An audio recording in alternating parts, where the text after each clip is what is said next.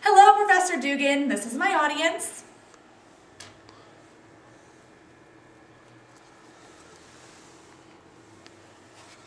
And I will now begin speech number 2. Cars. Cars. The make, the model, the color, the options, the tax, the title, the license, the insurance, the payments. Buying a car can be one of the most exciting and stressful decisions many of us make. I'm here today to help clarify a small portion of the car buying experience. When you choose to buy a vehicle, you have 3 options: buying new, buying used, or leasing. Buying new has many advantages. The first and perhaps most obvious one is that the car's only had one owner, you, and you know what you've done to the vehicle. Second, you have the ability to personalize the car. You can choose the options and specifics that you would like, from sunroof to leather, stereo, all of the above. Many times these options are manufacturer installed and come with a warranty. Speaking of warranties, many cars on the market now are coming with factory warranties, such as a 1-year warranty all the way up to a lifetime warranty. And in the current economic climate, financing is another plus. Many manufacturers are offering special financing options if you finance through one of their institutions. Lastly, the car is yours at the end of the financing term. It's your asset, you own it. While buying new has many advantages, it also has disadvantages. The first being depreciation. Depreciation means the loss of money. So depreciation, an example would be with a vehicle. If I buy a $75,000 vehicle, I know it's pricey, right? I drive it off the lot. I lose at a minimum 10%, which is $7,500. While warranties cover many repair costs and many maintenance costs on a vehicle, not all of them are covered. So you do need to take into consideration the cost of repair and maintenance on a new vehicle. Lastly, insurance on a new vehicle will be higher than on one that's used or leased. I'll draw your attention to the PowerPoint behind me. Edmunds Incorporated did a study comparing the costs of new, used, and leased vehicles and the cost of ownership, the cost over a period of time. So as we go through these options, I just want you to keep in the back of your mind the costs.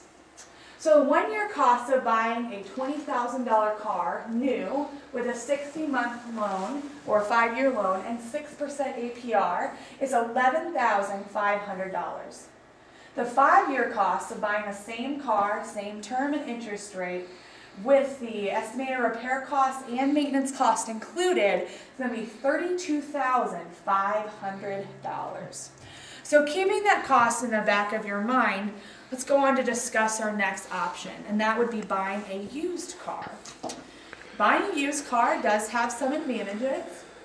First, it's a bargain. Many times we can find a 2- to 3-year-old car with low mileage, gently used, at a fraction of the price of a new vehicle. Also, dealers are more willing to negotiate on used vehicles as they have a flexible list price. So depending on how much you're willing to haggle and how much the car was originally worth, you can generally walk away with a pretty good deal. Lastly, insurance rates on a used vehicle will be lower. Buying used does have some disadvantages though. The first being the previous owner. While we do have things like Carfax history reports, not everything shows up on one. The condition of the motor or engine and its supporting parts may not be known until after the car has already been sold to you. Secondly, you will see a higher interest rate when you finance a used car. This is because the bank is taking a greater risk of a used car than with a new car due to age, repair, and maintenance. Also, most warranties, such as the 1-year or lifetime warranty I mentioned earlier, are non-transferable, meaning that when you buy the vehicle, you no longer have right to any warranty through the manufacturer. Lastly, it can be harder to find the exact options that you're looking for in a vehicle.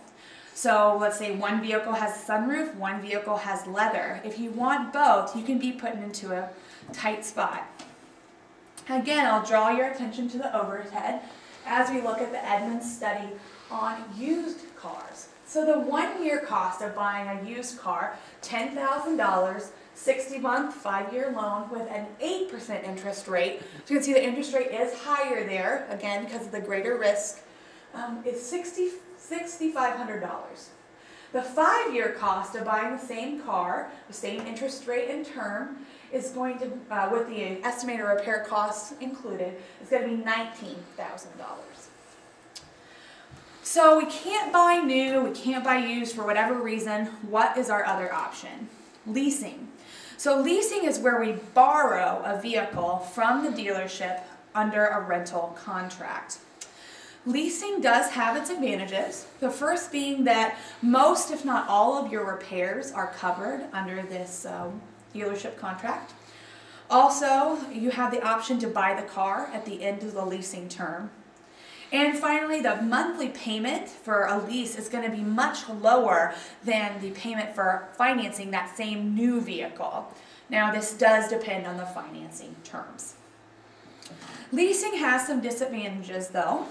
The first being a down payment. So when you go to lease a vehicle, generally the dealership is going to ask you for 10% of the list price, or MSRP, of the vehicle. So again, let's say I want to buy or lease a very expensive car, $75,000. Before I can even think about leasing the car, I need to have in my hand $7,500. So for some people, this can be a barrier. Also, leasing is going to give you a mileage limit. So generally, common mileage limitation is 12,000 miles a year. So that's going to be only 1,000 miles a month. So depending on what you're using the car for, this could be a problem. Lastly, lease contracts can be very confusing, and at the end of the lease, you have to either pay out big for the car or come up with another down payment for another vehicle. So last time here, drawing your attention to the overhead for the Edmunds study of leasing. So we're looking at the 1-year cost of leasing a $20,000 vehicle over a 3-year term, and that's going to be $6,700. The 5-year cost of leasing the same $20,000 car for the 3 years and then renewing for another 3-year term, including both down payments, is going to be $32,200. So with those prices in our forefront, it is important to remember that everyone's circumstances are different. So take into account your finances, your limits of mileage, your living situation, and really you need to decide on what's best for you. Analyze all your options so that you become an educated buyer. That's really what's going to help take the stress out of getting a vehicle. So today I hope that I have achieved my goal, that we have taken just a little bit of the stress out of getting into a different vehicle. Again, those options are going to be buying new, buying used, and leasing. We need to make sure that we're educated and that we understand that you do have many options, picking the right one for you. Thank you.